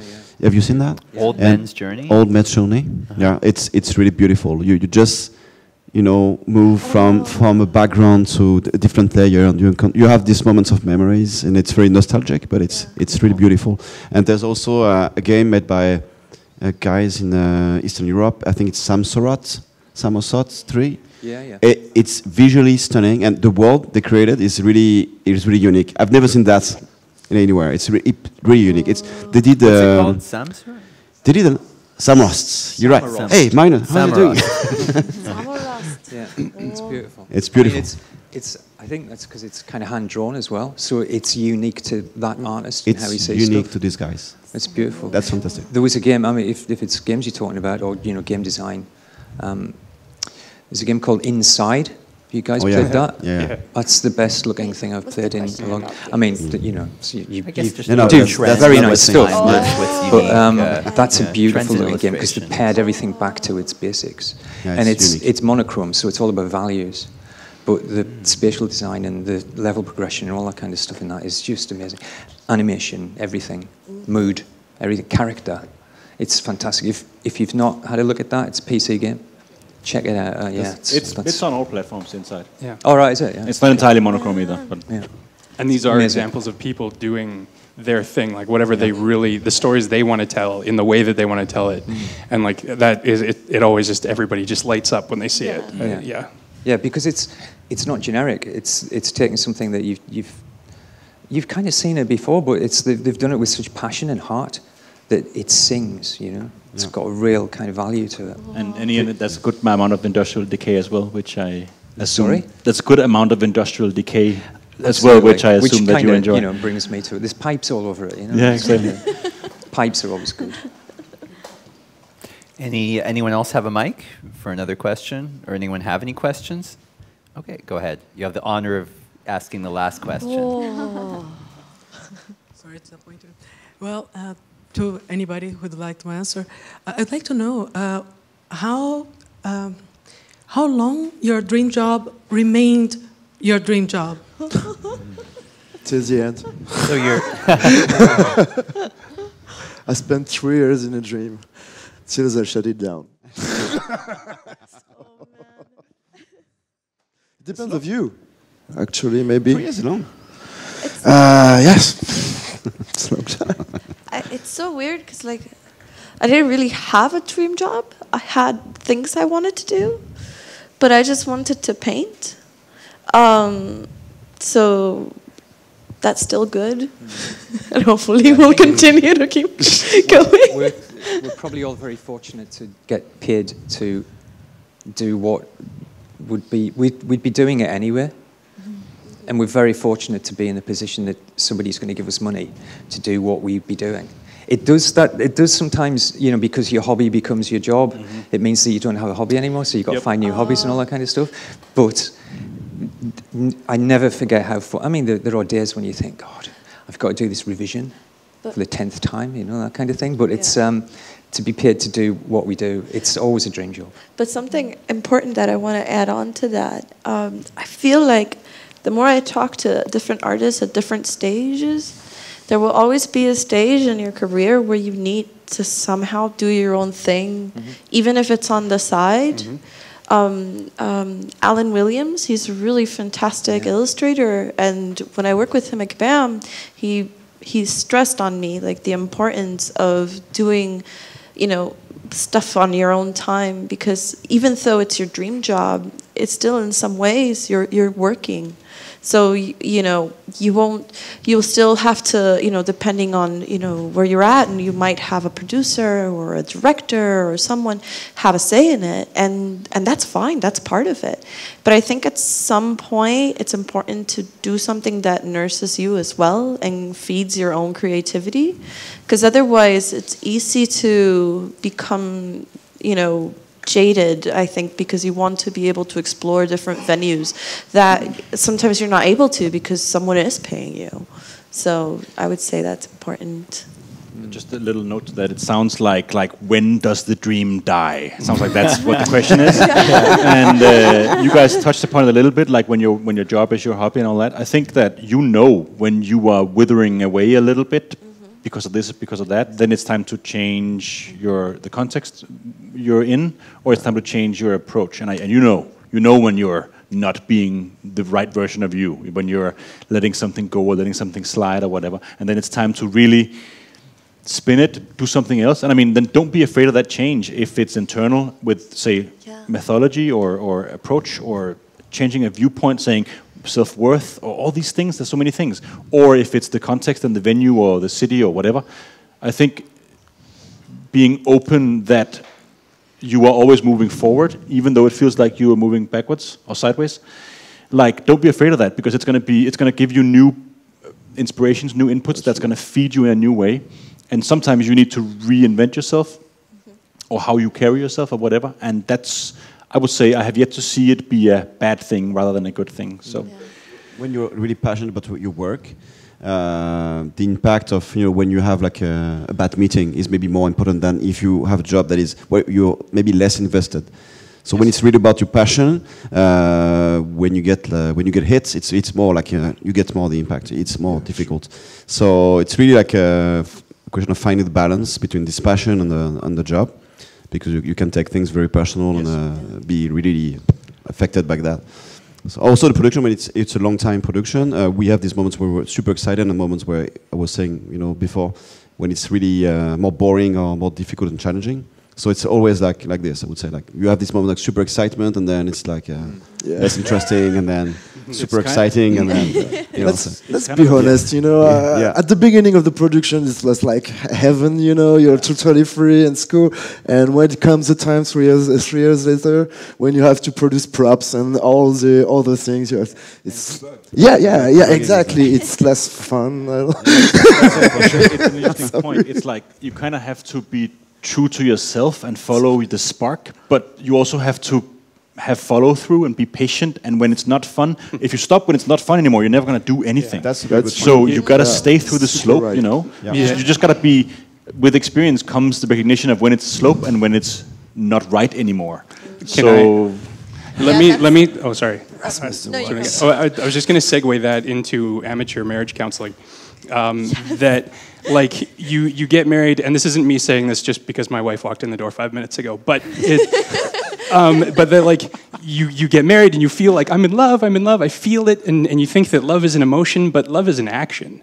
Like, love is the action that you decide, like, you know, when you're having to do the dishes and the kids are sick and you're frustrated and you're angry, but, like, you still do the things to show love. You still do the things to get involved in it. And like you say, you find what you're passionate about, and you stick through the parts where things go down low, so that, like, you know, again, like, I've been doing this for art for 12 years. I've been married for 7 years. I love my wife more now than I did when we first got married.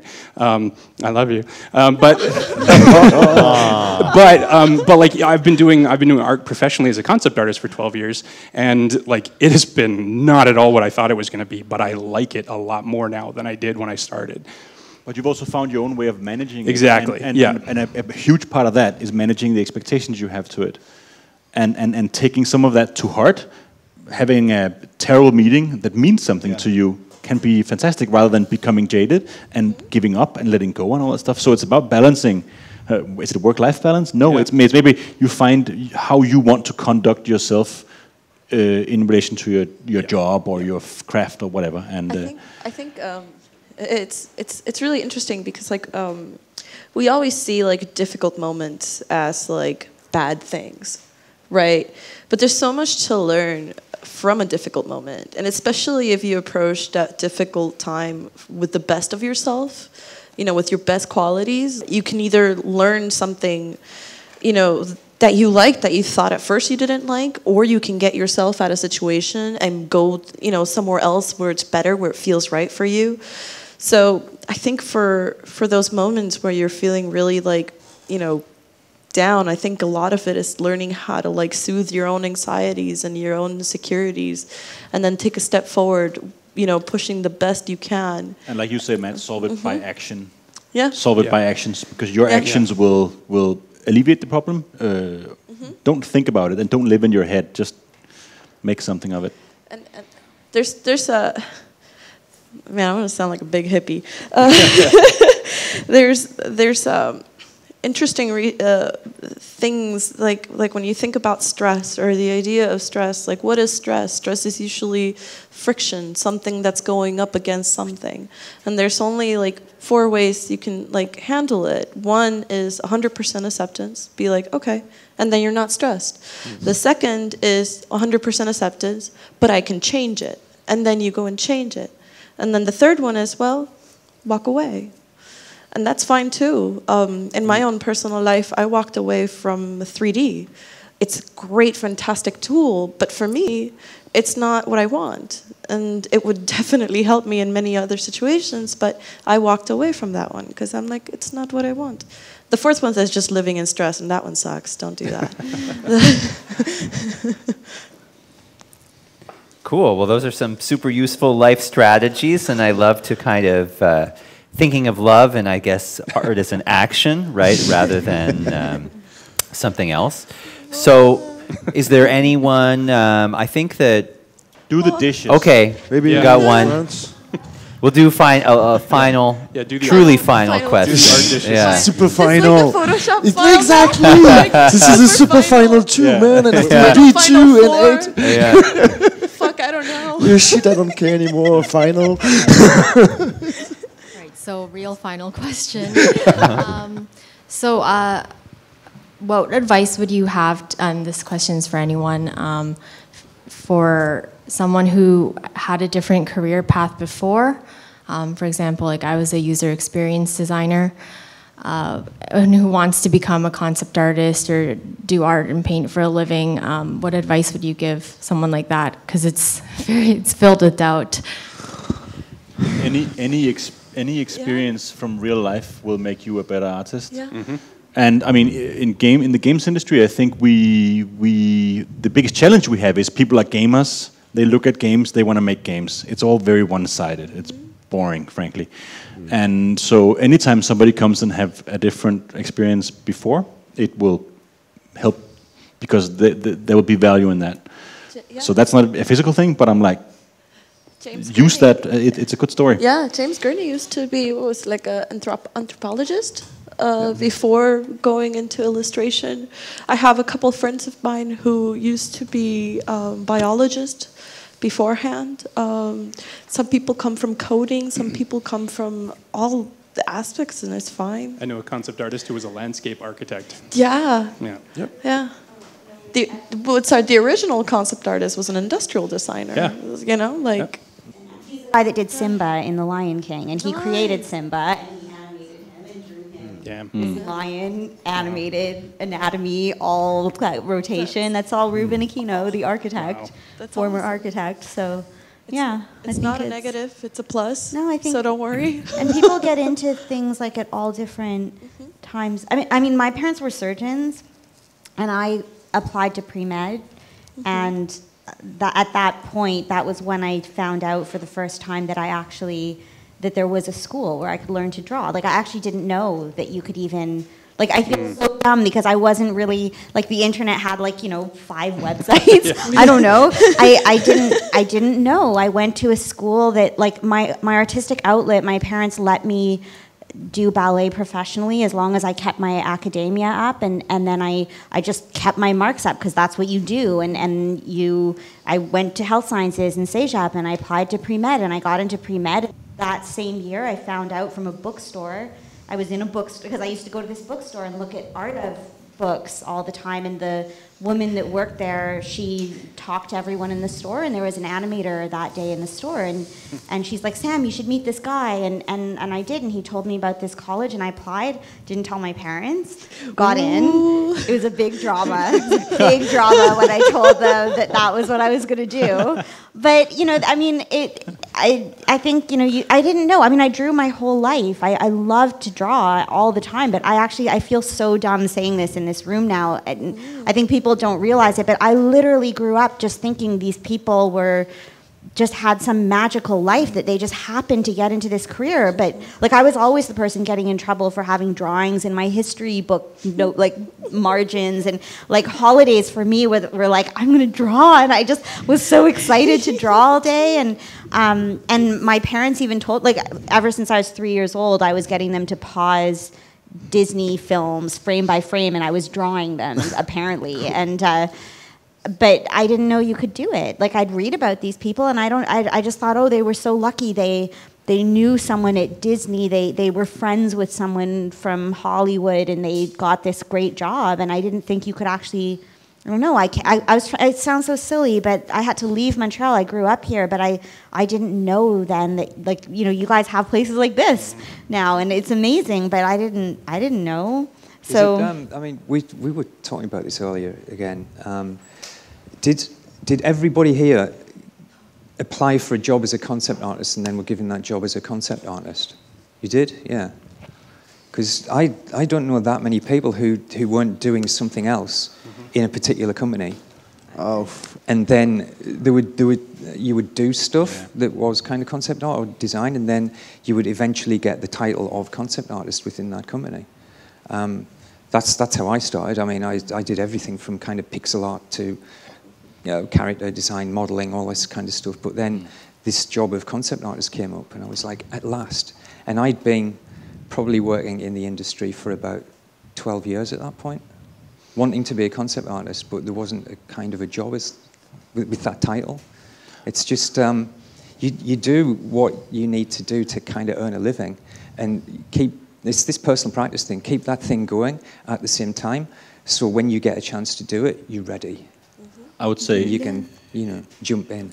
And just to clarify my story, I got hired as a concept artist, but of course ended up doing modeling, level layouts, all the other things. So it's an inverse journey almost. It's like what's key as well is, like, if there isn't that concept art job, that dream job that we were just talking about there, that isn't there for you to get, don't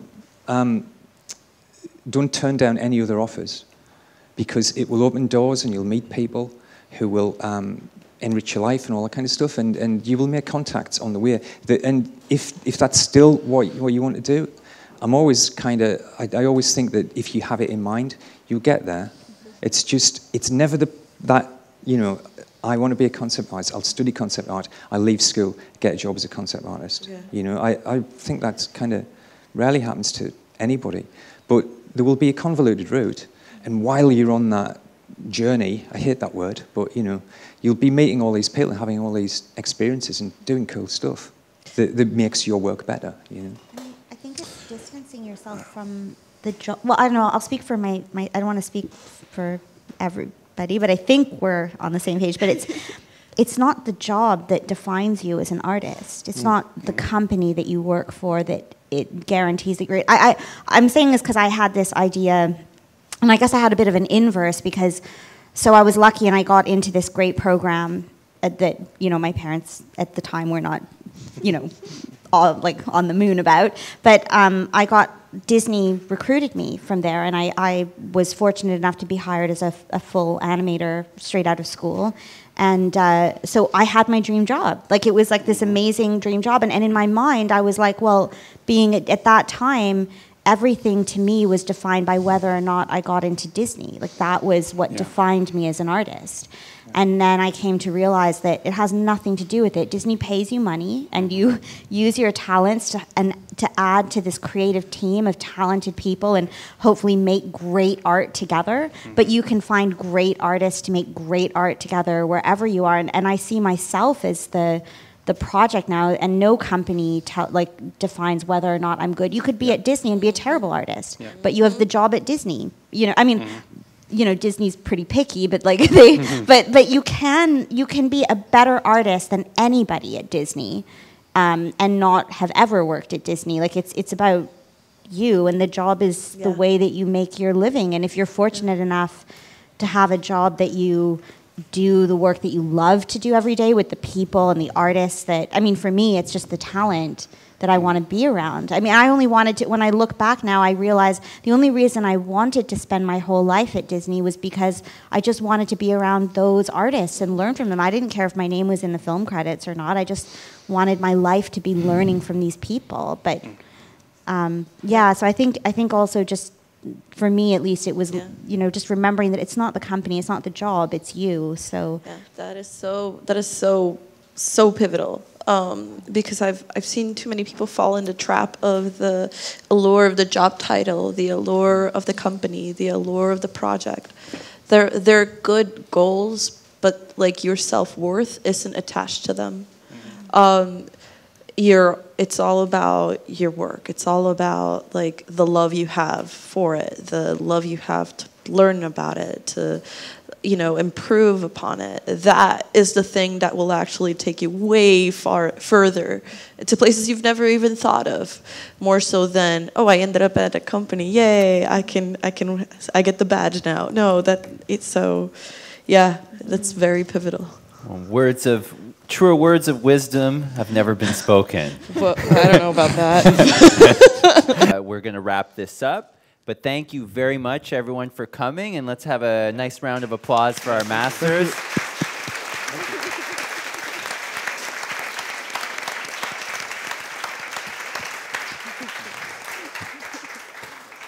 So follow the advice and meet people and do real networking. And we will see everyone tomorrow morning.